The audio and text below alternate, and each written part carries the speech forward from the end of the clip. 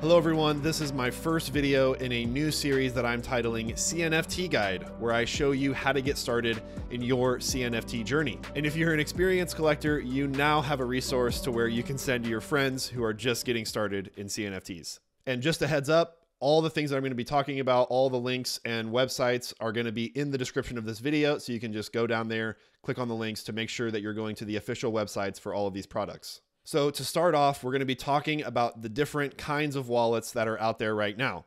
And the most popular ones are wallets like Nami, CC Vault, Deadalus, and Yoroi. So the first two, Nami and CC Vault, are both really popular because they are light wallets.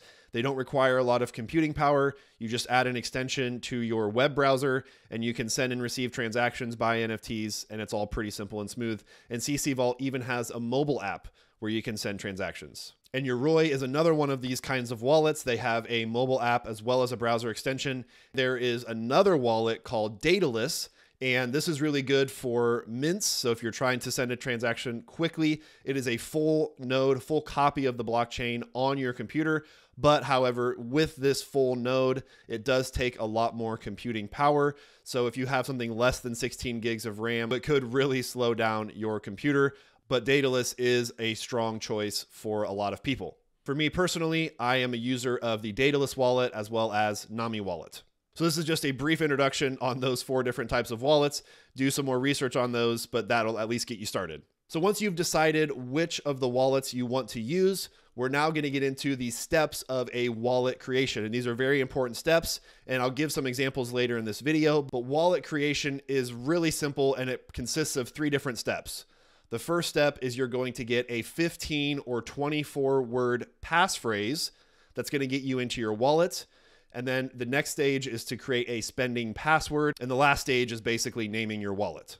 So let me give you some examples of what this looks like on two of my favorite wallets. So the first is the Nami wallet, and this is a browser extension. The link again will be in the description, and you can add this extension to whatever browser you use. And then once Nami has been added to your browser, you can then add a new wallet, accept the terms of use and hit continue. And then it's going to show you your 24-word seed phrase. Once again, never share this seed phrase with anybody. Write it down on a piece of paper, store it securely. Then it's going to ask you to verify your seed phrase. Then you add your wallet name and a spending password. So now that you've set up your Nami wallet, you'll now see a send and receive tab, which is where you'll send and receive your funds. Whatever crypto exchange you've used, you will copy and paste this address into your exchange of choice, whether it was Binance or Coinbase, any of the other popular ones. And this is where you'll get your funds received to you from an exchange. If you want to send ADA somewhere, either for a mint or to somebody else, you can copy and paste the address here, type in the amount of ADA you want to send or any of the CNFTs you own, and then you'll put in your spending password to send. You can also view your CNFTs once you've bought and sold some CNFTs. You can see your collection here under this game controller icon, and you can also see your history of transactions on this page. So for Deadalus, you will hit create new wallet. You'll enter a wallet name and a spending password. So then they give you a warning to make sure that you keep your recovery phrase safe. Write down your recovery phrase on a piece of paper. Do not share this with anyone.